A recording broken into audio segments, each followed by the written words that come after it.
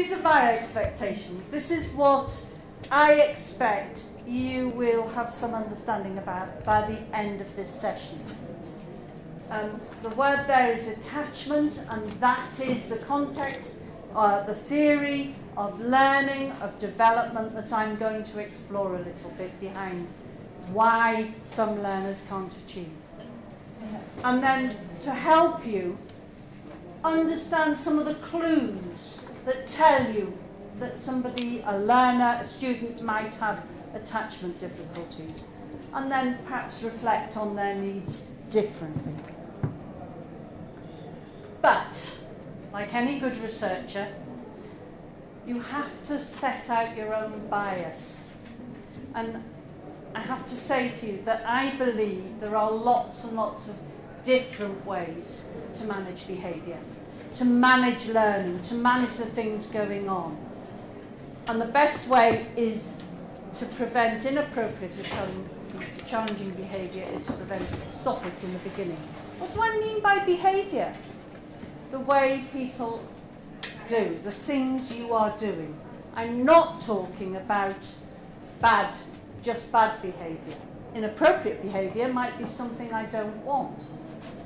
But it's managing all of that to help learning happening. I particularly believe that every human being can respond. Every teacher, every student can respond to need, and we do.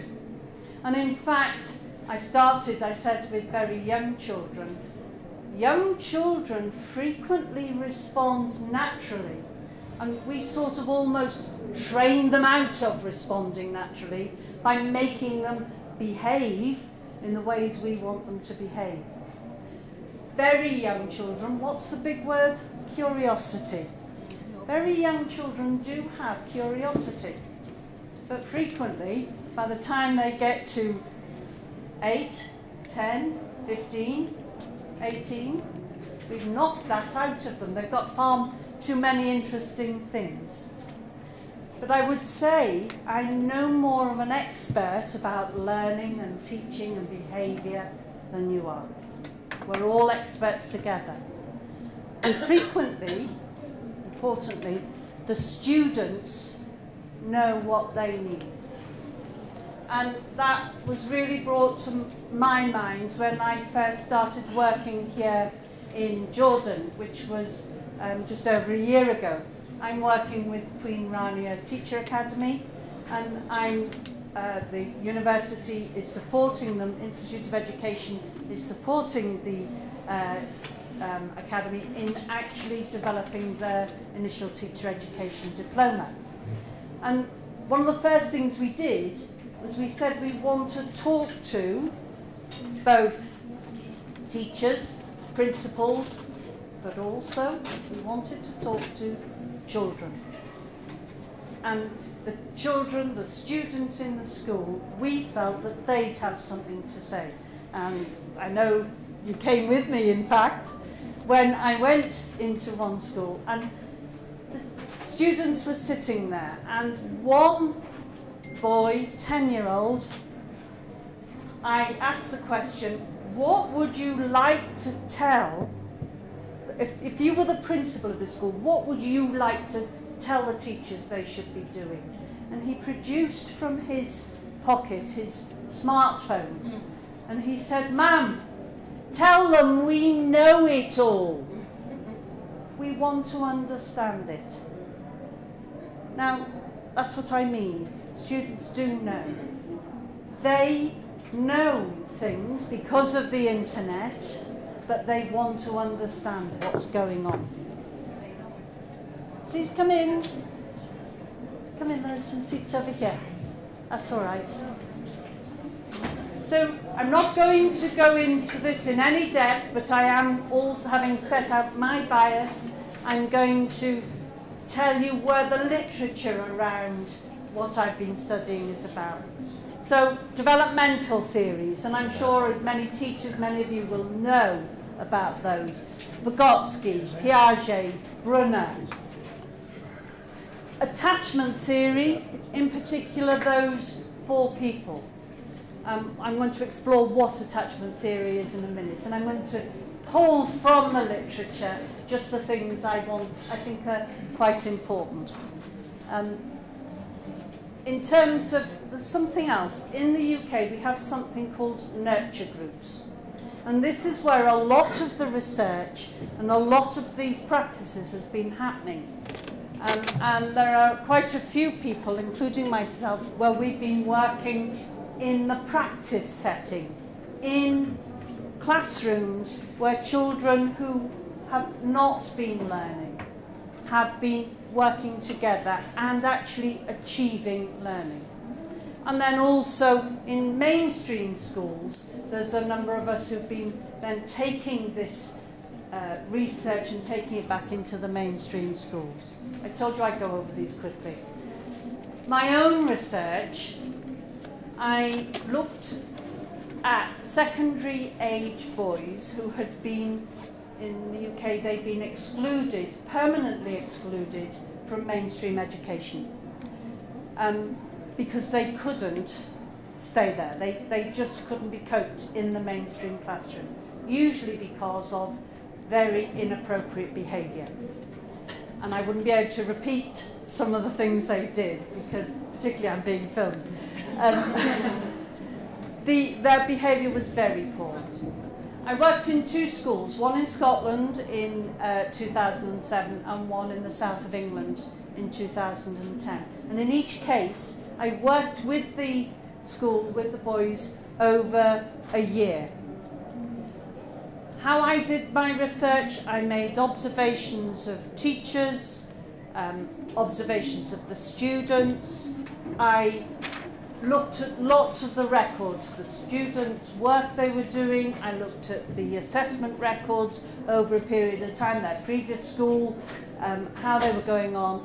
And I also, because I'm a bit of an ethnographer in the way I work, I can't be in a classroom and not get involved with the students. So I ended up working with them as well. And, you know, it doesn't matter how an expert you are, things always go wrong. So I'm working with these students and I said, shall we do some maths now? Maths is my subject area. At this point, a boy, 12-year-old, gets up and he goes underneath the table, far away from me. And he was not going to come out of there. And I couldn't get him out of there at all. Why did he do it? He hated maths. Mm-hmm. And that was how he got away from it. So the word maths was the problem there. It made him go under the table. So we all learn from everything we do. And I think good teachers often make mistakes, but it's learning from the mistakes. Let me just put into clarity too the domains of development. So these are the areas. Development for children are identified in 3 domains. The physical domain, which is obviously about their physical bodies and so on. But remembering we can work, and in Jordan we were working with students in grades 4 to 10. There's a heck of a change in physically in those students over that period of time. Cognitive domain, their thought processes, their thinking. Frequently, that's a domain teachers focus on. And really, we should be thinking of all 3 domains, the social-emotional domain. So, to do with self-knowledge, self-esteem, how you feel about yourself, and so on. And those 3 domains are vitally important. Plus the next bit, which is to do with attachment. But before I go there, in the previous session, Ken was talking about a shift from didactic teaching to constructivism. And I think there's almost, and particularly in many schools, a need for a further shift from constructive learning to social construction or co-construction. And I think that that's something that can frequently be missing. It's still the teacher and the students. I'm a little bit aware of. At the moment, it's very much you all listening to me. I'm not over keen on that. But theories of social cognition affirm the importance of recognising and building the student's family and the community, the knowledge, building on the knowledge, but shifting it so it becomes understood. So that 10-year-old in the Jordanian school that I went to, he got it already. He knew. We've got like us, Vygotsky, Brunner, and this is a colleague who's been at the Institute of Education. That is a freely available reading, and it's very interesting. It's very deep, but it's full of lots of ideas. And he and his colleagues, Chris Watkins, he's got a great website as well, chriswatkins.com. Sorry, say it again. .org. .net. Yes, I think it's one of those. Yes. If you put Chris Watkins, you'll find it, I'm sure. Brilliant website, lots of ideas. Not just tips for teachers, but actually underneath why these things work. But on that, he actually talks about shifting from didactic through to social constructivism and cycles of learning. Okay, so attachment. That's my definition of attachment. Attachment is the behaviour that maintains proximity to another individual or restores it when it's been impaired. So, the behaviour is everything that an individual does, psychologically. All of that. Proximity is about being close to. And that we know, and the research says, that very early on, children need proximity. Babies, toddlers, they need it. In terms of attachment and proximity, there are three elements. There's modelling. The child watches their carer, usually mum, but as I was told yesterday, frequently in Jordanian society, not mum, a nanny, or a driver, as someone said. Oh yes, the driver's the one always looking after the children. But the carer is also aware of the child watching, and as a result changes his or her behaviour because of that. Changes and then attends to the child's needs. And in a big classroom, I've been in some classrooms, 40, 60 children. Very hard to be doing that, I know. But the other element is feelings, and this is why those three domains of development are important. Both child and carer are aware of feelings and that they are okay. Now, that's quite an important idea. If you're feeling angry, you have, because something's happened, you have every right to be angry. If you're sad, you have every right to be sad. But we often tell people, you shouldn't feel like that. And actually, you do. If you're tired, or it's too hot, you feel tired. I can't say you shouldn't feel like that. You do. And this is very important for children in terms of attachment and proximity. Mary Ainsworth identified 4 types. I'm not going to go into them in depth. Those are the names of the securely attached. When you're securely attached, you still feel a little bit worried when you're in a strange situation. But that's security, because you're aware of the dangers. When you came to the conference, I bet it was great to find particularly if you're by yourself, find someone else who was going to the room. Oh, are you going down there? Can I go with you? That's an attachment issue. We all feel it all the time. But securely attached people want to reassure themselves, get the proximity back as well. The insecurely attached frequently have, sometimes they don't care at all. So an insecurely attached child might actually deliberately avoid attachments, not want to be, for a whole range of reasons, perhaps because attachments they've had have not been good. Some of the research shows that when a baby, I mean a tiny baby, and the link between tiny babies and mothers having postnatal depression, the reason it needs to be managed and worked with is because postnatal depression can have a very big effect on the child. Not because mum's going to do anything bad, but because the attachment is not being made. So that babies, they can focus, we know from that much, that's how much they can focus. But if mother is never looking at them, they're not getting the right feedback. And all of the research shows this. There's some very interesting part in trying to look at it in monkeys and the rhesus monkeys. There are rhesus toddlers and teenagers who are poorly attached and behave badly because, and a rhesus monkey, attachment is physical as well, they're carried as tiny babies the whole time, all the time, never put down.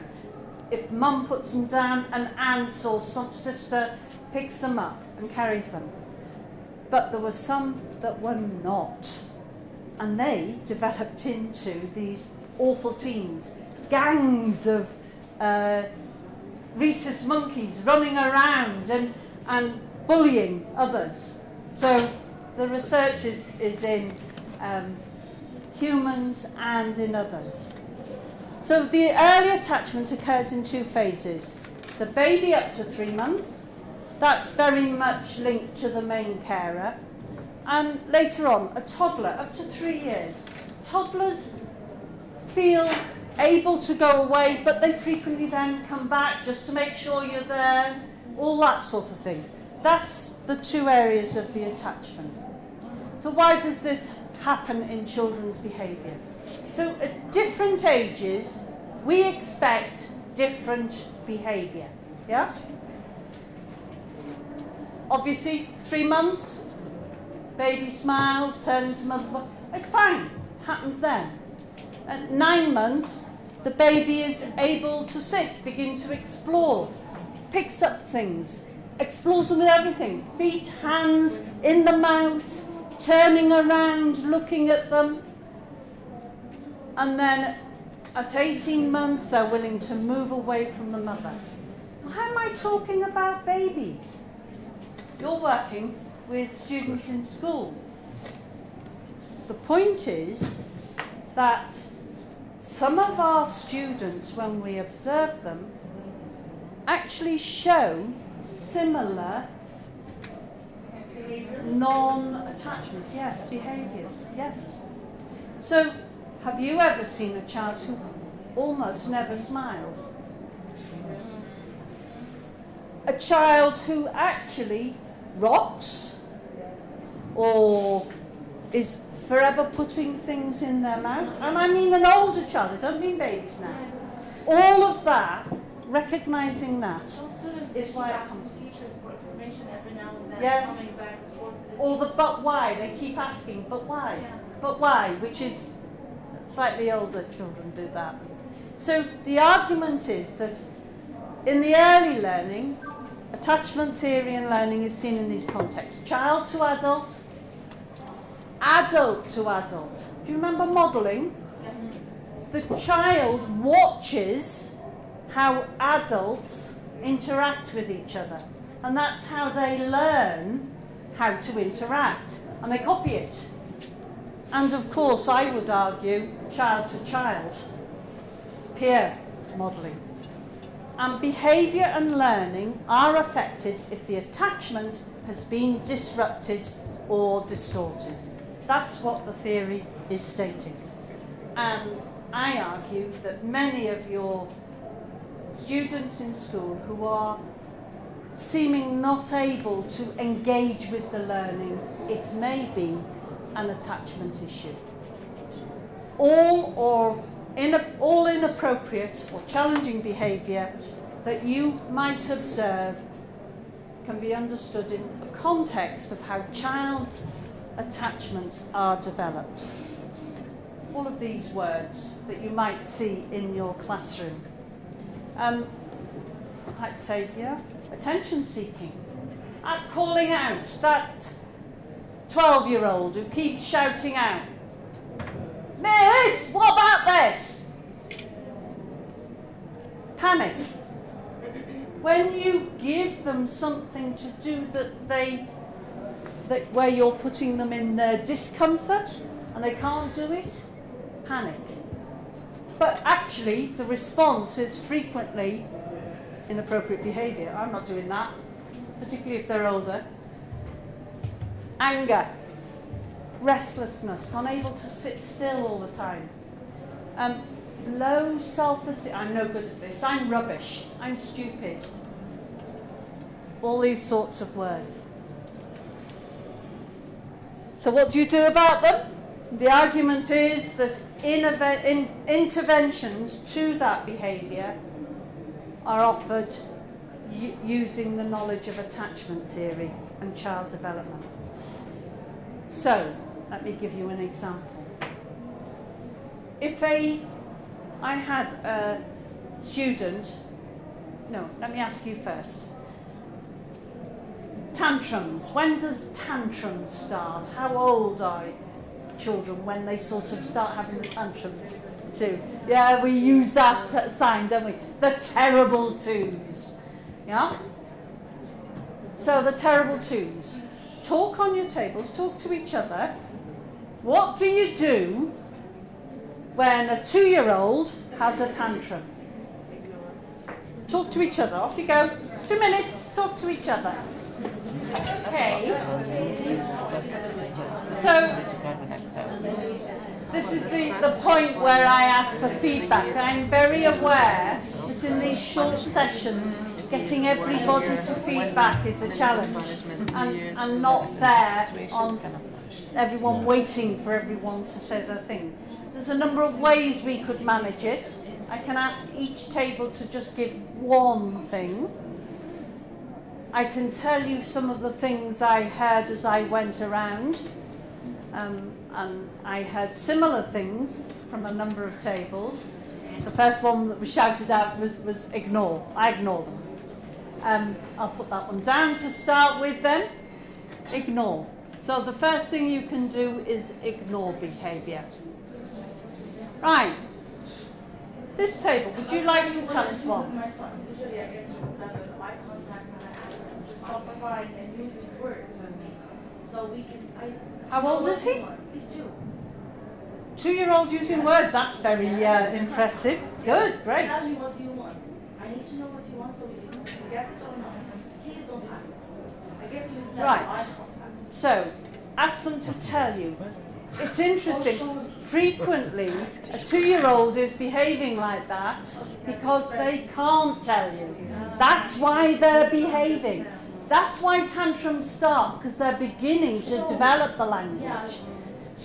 And sometimes showing is difficult as well. But yeah, so it's one of the biggest challenges. That table.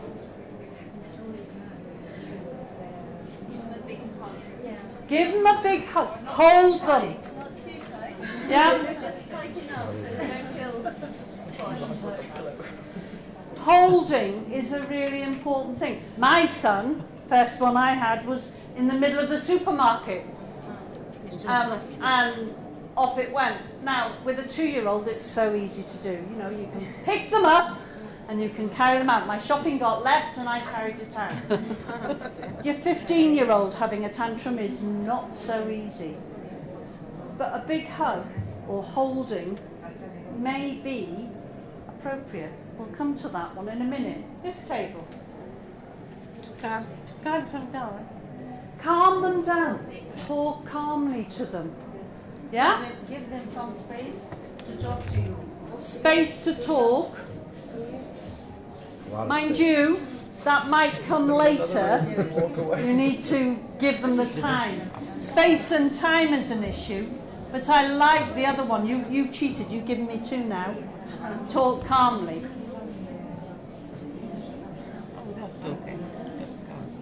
Yeah? Table over there. Did you have one? We already said ignore. You've already said ignore. Any others? No, that's fine. I don't want to put anyone on the spot. Anything else? This table? Distract. Thank you. Distract.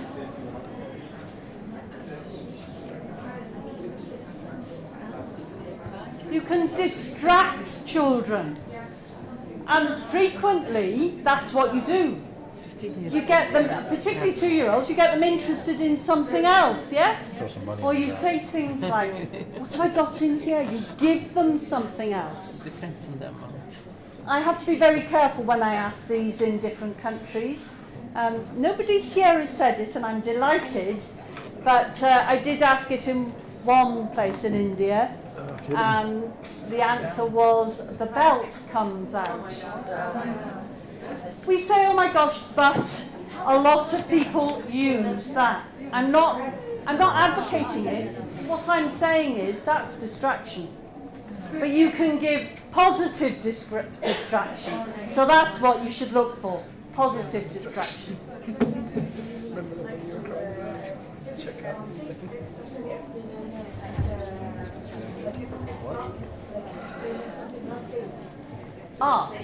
Sometimes if it's not safe, yeah.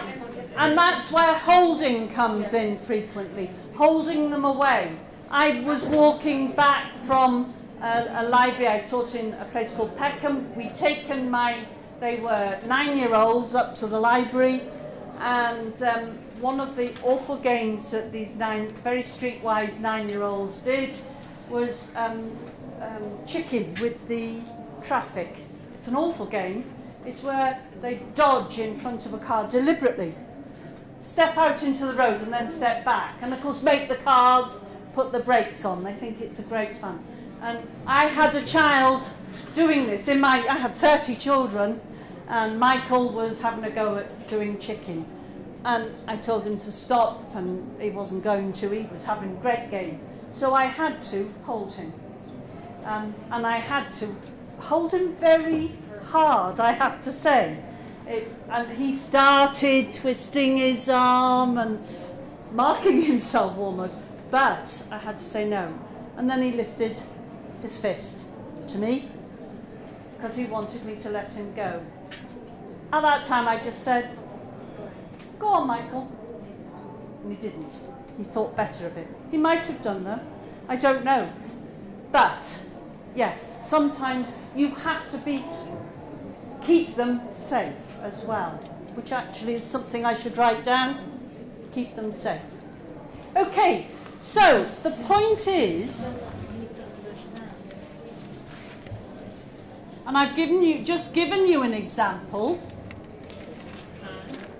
You respond to the tantrum type behaviour of a 9-year-old by knowing what you would do with a 2-year-old. But you do it in an age-appropriate way.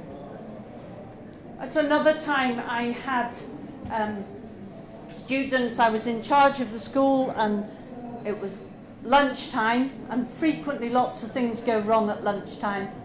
And the students, I could hear something had gone wrong on the playground. And I went down, and there was a 10-year-old in the middle of the playground, and basically the rest of the school, including the adults, standing in a big semicircle around him. And he was yelling, swearing, screaming, fighting if anyone went near him. I came down, and the thought in my feeling was, oh, what am I going to do? And this is what I say about your innate feeling, your innate tacit knowledge. You know. There wasn't anyone, I couldn't call on anyone else, I was in charge. But as I went into the playground, he couldn't see me because he was facing them. Everyone else saw me. They changed. Their faces showed relief. Oh, she's come. He saw that. I went up to him and talked calmly. You said calm? I just started talking in a very quiet voice. I put my arm on his shoulder and I said, I used his name. Come on, let's call him Michael. Come on, Michael, it's okay. Come on, I'm here, come with me. Now, what he was seeing, I just talked and talked and talked. I can't even remember what I said. But what he was then seeing was everyone else calming, everyone else not showing panic, but showing relief. He was in panic. He knew what he'd actually done was hit an adult. He'd hit one of the meal supervisors. He thumped her. And he knew that was it. That was out. That was wrong. He'd lost it. And actually, he didn't know what to do. Because he knew it was wrong, but he didn't know what to do. I sort of slowly turned him round. The noise changed in the playground. I took him up to my room. I have to admit that as we were going past the wall, he gave a great big thump at the wall. And I remember thinking, thank God that wasn't me. Went that way rather than this way. Got him into my room, calmed him down and all the rest of it. And I didn't ask him there and then, because in this case, if I start asking a 10, 11-year-old, why did you do that? He would have set off again. Yes, he wasn't ready. We talked about it later. What was very interesting, and this is why I say behaviour is everybody, was the response from the rest of the school. Because the behaviour policy said, if you hit an adult, automatic exclusion from the school. This child was always being excluded. You know, 1, 2, 3, 4 days, 5 days exclusion. He was always being excluded. My argument was, well, it's not working, is it? All exclusion is doing is making him feel worse, certainly annoying his parents because they had to be, his mum had to be there, grandmother had to be there. Anyway, so what I did, I found out what had happened. What had basically happened was that the adult had yelled at him, had shouted at him to do something, had actually said a not very nice word at him. She hadn't fully sworn, but told him he was stupid, this sort of thing. And so he'd hit her. And I didn't exclude him. And I did nearly have a strike on my hands, I have to say, when all people thought I should have done.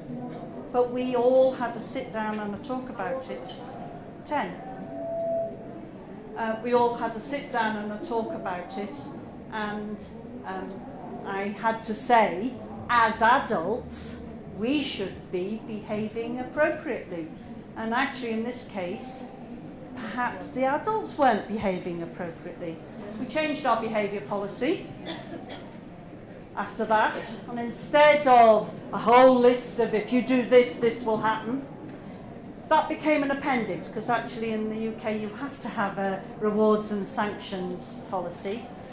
But our basic behaviour policy was that at Townsend School we believe that that everyone will behave appropriately. And then we set out who everyone was. On top of the list was teachers, teaching assistants, meal supervisors, and children was in there. And I think that is what's really important. The community is just as important. I also ought to say to you, that child, why was he behaving like that? He'd had a run. He's always been a bad boy, as I was told. Yeah, his mother had him when she was 12. So she was still a child herself. And we often find that these vulnerable children have vulnerable parents. So it's quite a challenging time. And she was allowed to keep that? Because she had family. She had grandmother, her mother was there. And a lot of people feel, and I mean, I don't want to go in the ethics of it, but a lot of people feel that it's very important that children stay with their mother. And there's a lot of evidence to say mother is the right person for a child. But I think they need to be supported as well as the other one, I think. So why do they behave in an appropriate way? I want you to work on the table, make a list, and choose someone to feed back. Why do students behave inappropriately in your classroom? That inappropriate can be not working, behaving badly, not learning, not... So make a list on your... choose someone to write them down. Okay, that's excellent. Thank you very much, everybody. The way we're going to feed this one back, I'm very aware of time, is just to go round. We don't want explanations. We just want to know what you've written down. Tick it off. And if someone, say this group says something, what's your first one? No bond with the teacher, relationship with the teacher. If you've already got that, tick it off. I don't want to hear that from someone else. Yes? So we're going to try nice pace round the room. That's the first one. No bond with the teacher, relationships. This person. Now you need to listen because it goes quite fast. Dealing with students' behavioral. They need more attention. Absence of equity. Say it again, sorry. Absence of equity. Absence of equity. Need more variety. More variety. Special needs. Personal needs. A learning difficulty. This table? Bored. They're bored. Family problems. Perhaps that's linked to personal needs, but yes, something happening in the family. This table? Oh yeah, learners do not understand the purpose. You won't be able to hear if you are talking. Sorry, that's my teacher voice.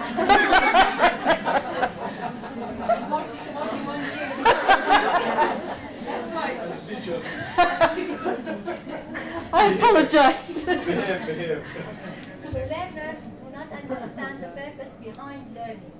So it's too difficult for them. They don't understand it, too difficult. They're struggling for power. Oh, they want to dominate. They're struggling for power. Good. Things can be too easy for them. The concept, you know. Some things are too easy. That's like they're bored. They're too easy. Good. Family problems. Can I just pick you up on something you said? You said gifted. I've just computed it. No, I think that the boredom thing, or it's too easy, can be for the not able as well. They think it's too easy. It's underachievers. As if they think it's perception. Yeah. So what did you say? Yeah, we've had family problems. Do you want another one? Escape from something. You see, they were talking. They didn't hear the family problems. Sorry. Say it again. Escape from something. To escape from something. Frustration. Being bullied. Too many or few or unclear rules. Oh, clarity. Yes. not explained clearly. Overusing technology. Say it again. Overuse. Yeah. Anything else? That table? No? We've had that one. Too difficult, too easy. Denial of access. Can't access it. Peer pressure. Anything else? Ah, good difference of culture. Very much so. Anything over there? Anything else? Still in the same, without discussing in the same position for a long time. Oh, their perceptions have always been where they are. Children's perceptions, same positions. I think we've got the idea. There's lots of reasons. Frequently, teacher expectations. Too high, too low. Tiredness. No one said hunger. Physical needs. They're worried about something. Their own expectations. You know, if a student feels they can't do something, even though you know they can, that will stop them accessing the learning. They're unhappy. The learning is too easy, too hard. The language is difficult. The culture. This is a slide I pinched from Teach First is a way of initial teacher education. And they talk about what pupils, I can't change the word pupil. I know in Arabic it means the eye, but in the UK we talk about pupils as the students. What the students might be struggling with. Change, making friends, new arrival, lack of nourishment, the curriculum. No one said curriculum as such. The inappropriateness of the curriculum. Unstable home life.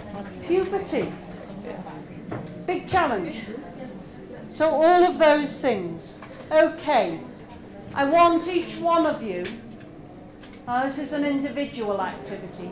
Think of one, I missed it, pupil in your classroom who you believe should be able to achieve, but who is not achieving as you would expect. And it might be, if you're working as a teacher educator, as a manager, it might be a teacher or an adult. So one learner, perhaps I should say. Okay? What I want you to do is quickly write down what they do not achieve. Now, your teachers, come on, nice and fast and snappy. Think about their behaviour. How do they respond? Do they look at you?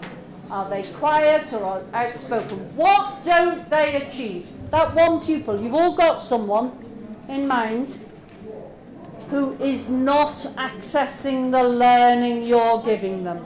What do they not? What can't they do?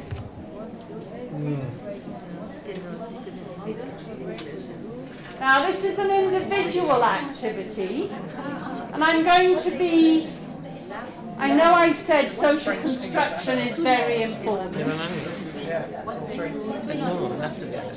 What can't they do? What can't they do? What can they not do? So it's you thinking about your child or your student, your learner.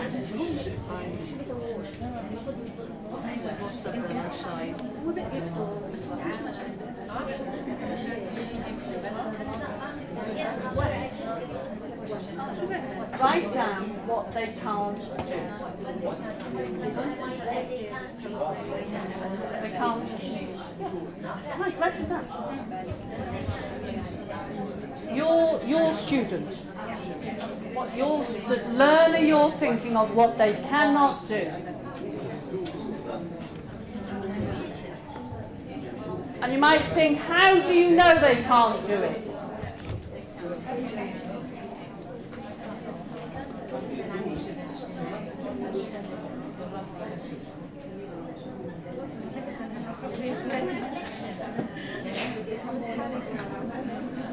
There's a lot of talking going on and less writing, I think. Perhaps because it's hard. to think, isn't it? You frequently need time and space to think about this. Perhaps this space isn't quite right for it.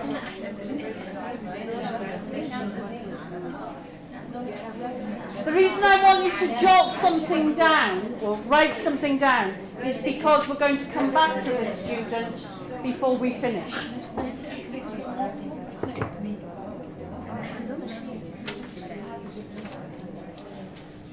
And now write on it, is there something you could do to change that behaviour? What they're not doing. What is it you could do to change that behaviour? Tiny little step. It's a bit like asking the Ministry of Education to change the curriculum. The Ministry of Education, the Minister of Education cannot change the curriculum like that. It's impossible. It wouldn't be allowed. There would be uproar. In fact, wasn't there recently in Jordan? Because there was a little change in the curriculum. Yeah, exactly. So, this is the same for you.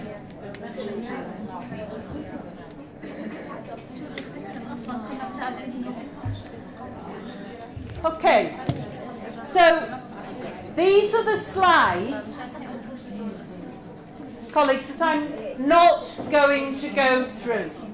These are the things that could be a response to all of that. How you might enhance their learning, what sorts of things you could do. I'm not going to go through them because we're going to put them up for you. You're going to get access to them, whether it be through the Facebook or, I'm not exactly sure, but I was told that's what's going to happen. One of the challenges for you is that all students learn their behaviour from somewhere. That modelling? Yeah? We see it in older students, and we know that attachment theories identify modelling as important. And sometimes behaviourist theories, those theories, the stimulus response type theory, if you do that I'll give you this, or I'll do this to you if you don't do it properly, can lead to learned behaviour. For example, students who are deliberately attention seeking, they may have learned that behaviour to get your attention, to distract you from the fact that they're not doing something else. And frequently what we all do is respond to that behaviour rather than think about the learning that they're distracting you from. That's an example of learned behaviour. For example, it's easier to be in trouble rather than getting it wrong. Others may laugh, or I might get the teacher's notice. So here's another way of, this is another set, I'm not going to read them, I'm not going to go through them. These are other ways of coping with learned behaviour for you, the teacher in the classroom, to improve their self-esteem. And I'm going to go to the next slide. I put this one a bit bigger because I think actually listening to them is very important. We frequently miss spotting their needs. And these are the skills we as teachers have to adapt and adopt.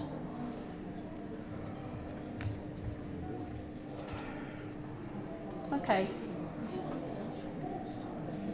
Think about a child who is exhibiting behaviour that you might consider childish or babyish. Yeah? Got that child in your mind? You all got one in your mind? Good. How old is that behaviour? What's the age group when that behaviour first appears? And there's your clue, like I said with this, on how to deal with it. The needs of that age group when the behaviour first appears, and are any of them applicable to the child?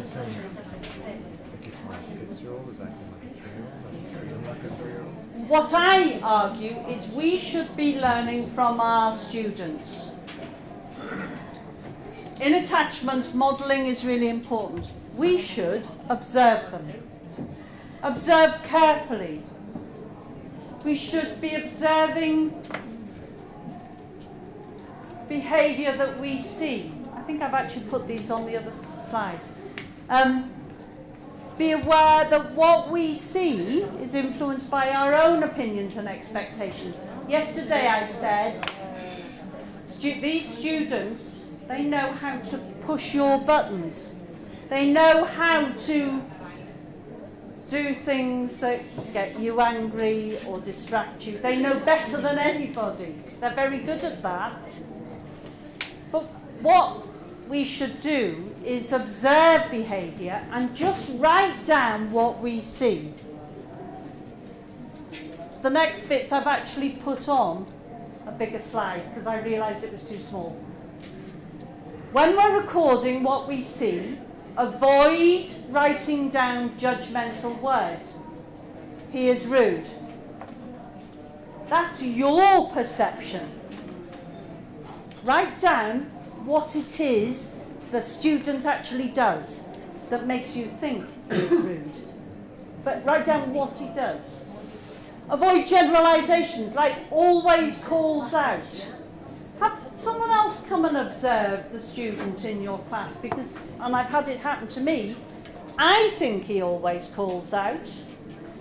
But actually, if you actually measure how many times that student calls out, it's not that much. It's not much more than another student. But I've got that student in my mind. That student has become one of my problem students. And avoid presumptions. When you're recording observations, avoid giving the reason why. Just write down what they do. And here we are, we're going to do a little bit of observing. If you were in my session yesterday, please don't say anything. No one was, I don't think. You know this one. Ah, yeah. Please do not say anything. I want you to observe this. Remembering all those things I've just given you. There is learning going on here, and actually there's attempts at teaching. I want you to write down what you see. Okay? Hang on, I've lost the...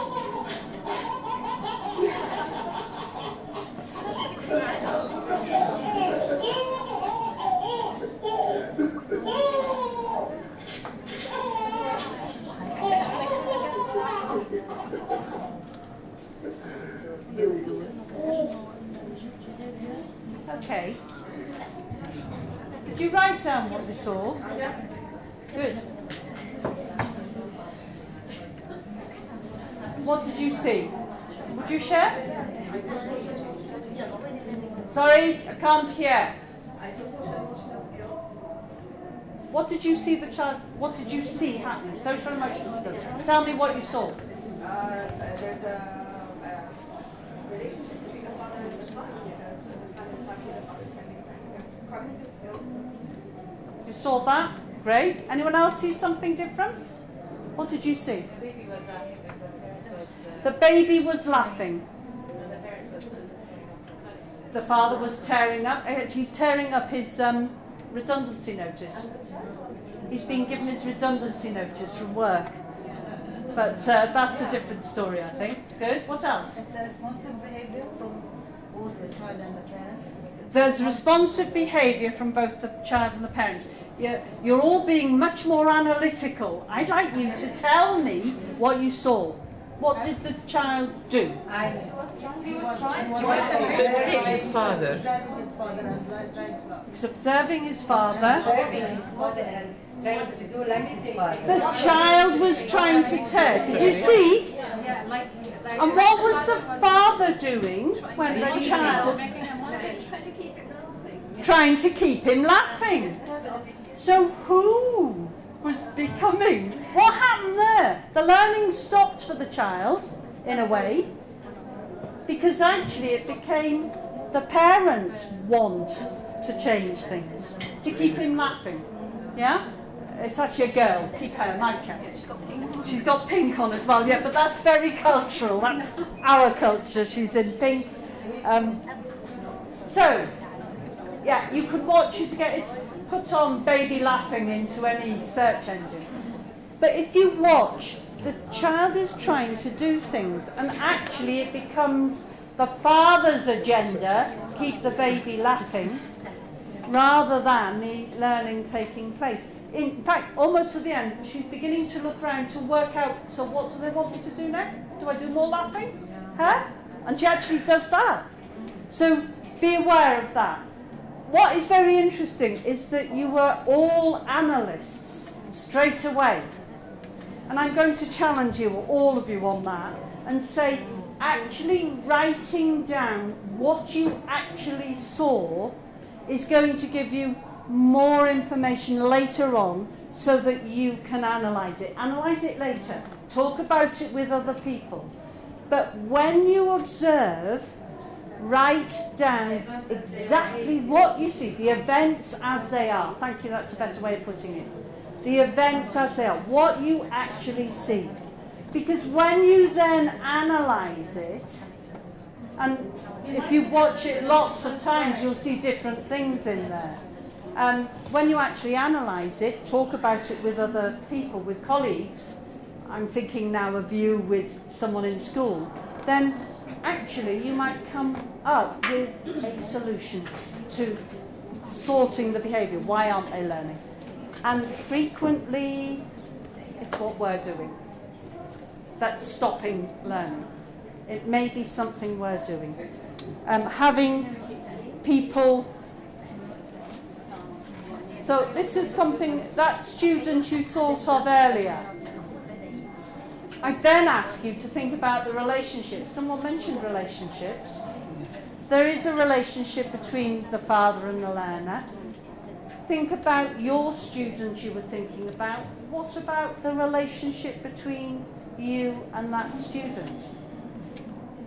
Are there things that actually, when you're in the room with the student, are stopping you from engaging and moving the learning on? Because of your agenda, because of what you feel, and your feelings are okay, just as the child's feelings are okay, but sometimes we need also to step back and think about it. These are some of the things I would talk, words I use in relationships. Trust. Do we have trust with our children? Does a child trust you? If you say to a child when they show you a piece of work, that's interesting. Could you just do something else? You know, the two wishes and 2 stars and a wish, those types of things. Frequently, as soon as you say to a child, What do you think about that? They think, oh, it's wrong. Yeah? But if in your classroom you have an attitude of, it's always, we can all do it wrong. I'm a mathematician. My argument is if you're mathematics, you're always getting things wrong. Mathematicians always get things wrong. It's only every now and again that one of them finds a new proof. But they're forever getting it wrong. Scientists, the same. Same in English, in Arabic. Beauty, I've been learning a great deal about Arabic working. I don't speak Arabic. I apologise for that. But working with QRTA, some of the things we've done there, I've learnt a lot about the difference between classic Arabic, standard Arabic, and colloquial Arabic. And by gum, just those three things mean it's a major challenge for teaching it in the classroom. So, talking to people. Relationships are really important. All these things are vital. Now, the next slides I'm going to slide across because I want to jump to the end. These are just all strategies for working with children. So my answer is, what are you going to do next?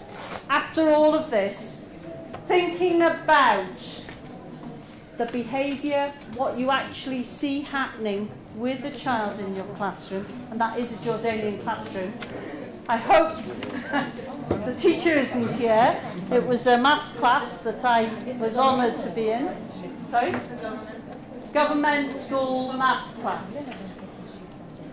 The challenge was for me, it was all in Arabic, fully.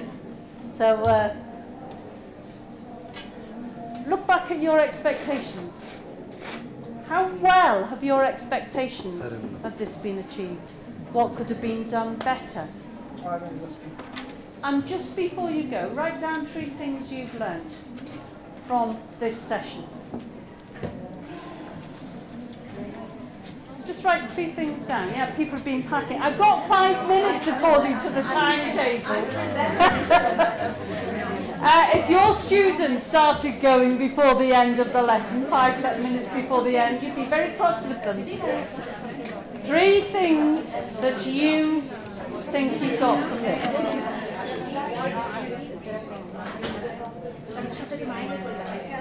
Yes, it is. I haven't had time to go into the full depth of it all because it's a massive thing. It takes, I do it over 5 days normally. So yes, it is. It is possible. I'll say that at the end. Remind me if I don't. Maybe I need to do a full course on it. So there's been a very good question. Can you re-establish attachment? And the answer is yes, you can. And in the UK, these nurture groups and the research that's been done there, interestingly, 80% of the children who work in a nurture group where attachment issues are resolved are fully included back in the classroom, fully back in, and don't have other, I mean they did have other problems. We have problems, all of us, all the way through life. But they are now able to access the curriculum. So the answer is yes, it can be.